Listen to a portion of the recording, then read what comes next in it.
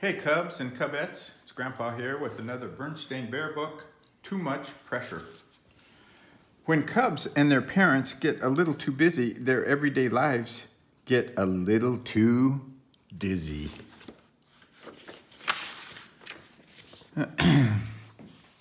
If someone were to ask you who Bear Country's busiest creatures are, you might answer that bees are the busiest. They gather nectar and pollen, make honey, guard the hives, and do all the other things that have earned them the title busy bees. Or you might answer that beavers are the busiest. They fell trees, make dams, and build lodges with secret underwater entrances. There's no question about it. Beavers certainly are busy. But if you were to answer bees or beavers, you would be wrong, because the busiest creatures in Bear Country lately are none other than our friends, the bear family. The bears haven't always been so busy. They used to do the things that most families do. They worked and played, went to school, visited friends, enjoyed nature, and once in a while, they just sat around and did absolutely nothing. The bears hadn't planned on becoming so busy, it sort of sneaked up on them. First, there was Brother Bear and the Little League. Then Sister Bear got bitten by the ballet bug and started ballet classes. When her best friend Lizzie Bruin started writing lessons, Sister just had to take that up too. And Brother wasn't about to be left out of something as exciting as horseback riding. That's how it was with the other activities. As soon as one of the Cubs' friends signed up for something, Brother and Sister had to sign up too. Before anyone thought to say enough is enough, they were also signed up for swimming, gymnastics, soccer is how we get our kicks, karate, art, I call it flower with drips, and computer club.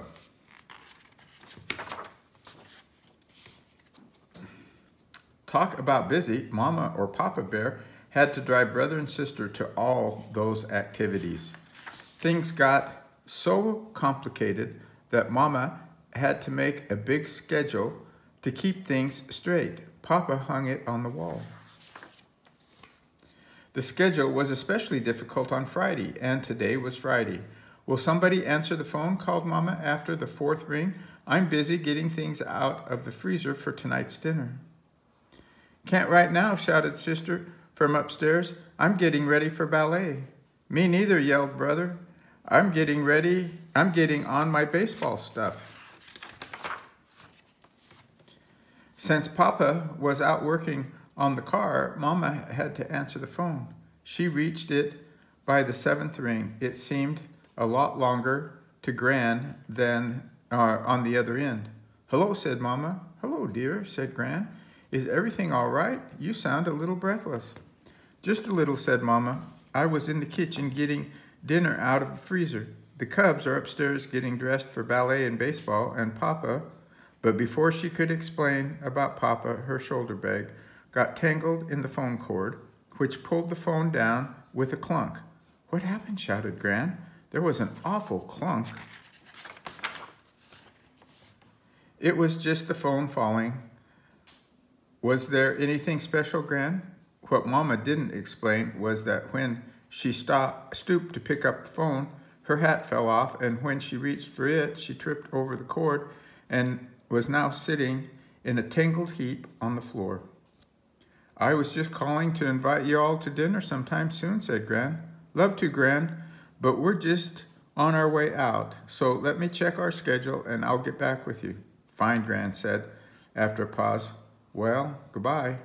Mama, said Sister, what are you doing sitting on the floor playing with the phone cord? Come on, we're going to be late. Drop me off first, shouted Brother on the way to the car. No, me first, cried Sister. No, me, insisted Brother. When Papa tried to explain what was wrong with the car, the spark plugs needed cleaning, Mama shouted, not now, dear, and roared off, leaving him in a cloud of dust. Well, Gran said as she hung up the phone, there certainly is a lot going on over at the treehouse. That's the way young folks are, said Gramps. They like to get out and do things. Why, when I was a young feller, doing is one thing, said Gran. Overdoing, she added with a sigh, is something else again. If Papa could have heard Gran, he surely would have agreed. There was too much going on, too much coming and going, too much rushing about, too much pressure. The Bear family's schedule was becoming a nightmare, and it turned out a whole series of nightmares. The Cubs had planned to watch some TV that evening, but they were so stiff and tired, sister from ballet, brother from baseball, that they went to bed early, fell asleep, and dreamed. Sister dreamed she was on a strange sort of merry-go-round, a merry-go-round of activities which went round and around and around. She wanted to get off, but no matter how hard she tried, she couldn't. Brother had a dream too. He dreamed that he was caught in an enormous whirlwind of baseballs, soccer balls, and computers. Papa dreamed he was trapped on a magic carpet that was zooming into a dark black hole. Only it wasn't a magic carpet. It was an awful schedule from the wall. Mama didn't have a nightmare. The reason was that she didn't fall asleep at all. She lay awake, staring into the darkness, wondering how she was going to get through the next day. After a quick breakfast, Mama packed a lunch for Papa, who headed for some work in the forest. Then she shooed the Cubs into the car. Hurry, she said. We have a difficult day ahead of us. There's art class, soccer, karate, and swimming, and we've got to squeeze in lunch and shopping. They climbed into the car, and she turned the key, but the engine wouldn't start. She tried again, but it still wouldn't start. Please, Mama, shouted Brother. Our karate instructor is very strict about being late. And the soccer coach is worse, yelled Sister. Mama tried again and again. Please, Mama, they screamed, jumping up and down in the back seat. But no matter how hard she tried, the car just would not start. Oh, dear. Then Mama did something the Cubs had never seen her do before. She started to cry. Big, wet tears rolled down her cheeks. The Cubs forgot karate and soccer and everything else except that their Mama was crying. What's the matter? Asked Brother. Tell us, please, begged Sister. But Mama just went boo-hooing up the front steps and into the house. Go get Papa, Sister said to Brother. I'll stay with Mama. Sister followed Mama up to her room where she fell on the bed sobbing. It was all Sister could do to keep from crying herself. It's Mama, you gotta come, shouted Brother as he reached Papa's workplace in the woods. He told Papa what happened. Papa could see that he was upset about Mama crying. Everybody cries once in a while, son, he said. Even you. Even you? Asked Brother. Sometimes, Papa said. The problem with the car is those spark plugs. We probably need new ones. But the real problem is this schedule of ours. I know Mama didn't sleep well last night, worrying about it. I didn't sleep too well either. I had this awful dream, admitted Brother. That makes two of us, said Papa. Sister had one too, said Brother, as they reached the treehouse.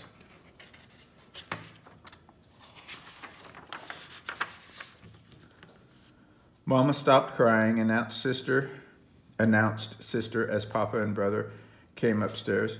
That's right, Mama said, smiling through a few last tears.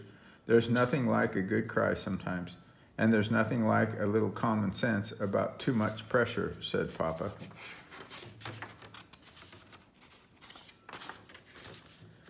So the Bears had a family meeting right then and there. The Cubs agreed that 2 after-school activities a week were more than enough. Brother chose baseball and computer club. Sister chose ballet and horseback riding.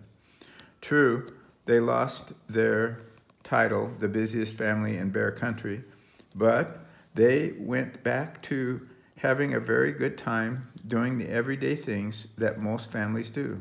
They worked and played, went to school, visited friends, enjoyed nature, and once in a while, they sat around doing absolutely nothing.